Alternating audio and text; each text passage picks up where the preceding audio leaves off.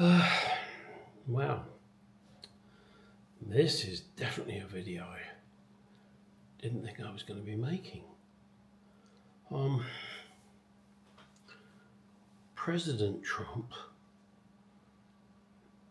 has just avoided an assassination attempt, which I guess is not surprising because I'm sure Joe Biden orchestrated it, indirectly or directly. What did disappoint me is that people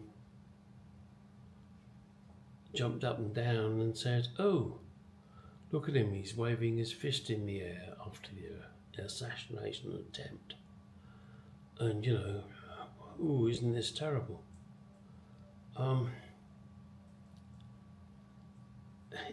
Someone just tried to kill him.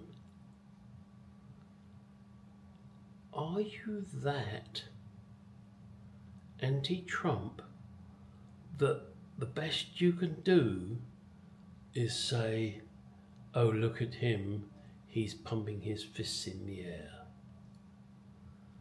This man loves America. From where I sit,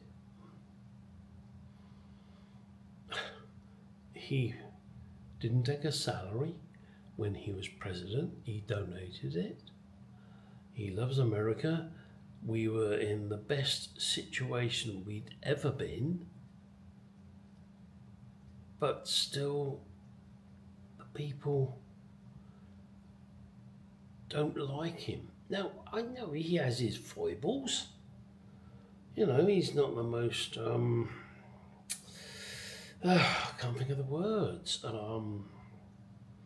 He doesn't present himself well.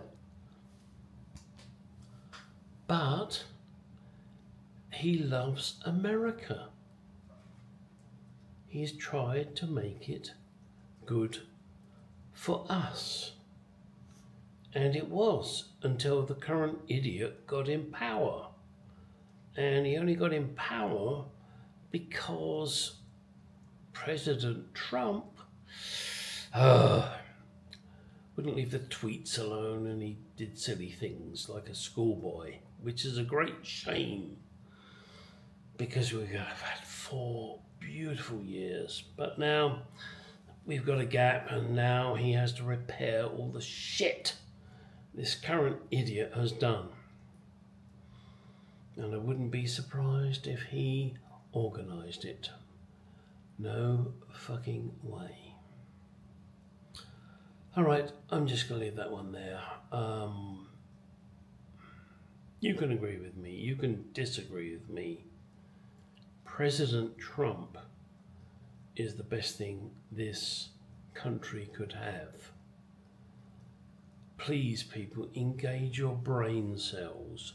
Look how it was when President Trump was in power and what he did, and how we are currently going downhill and the biggest embarrassment in the world.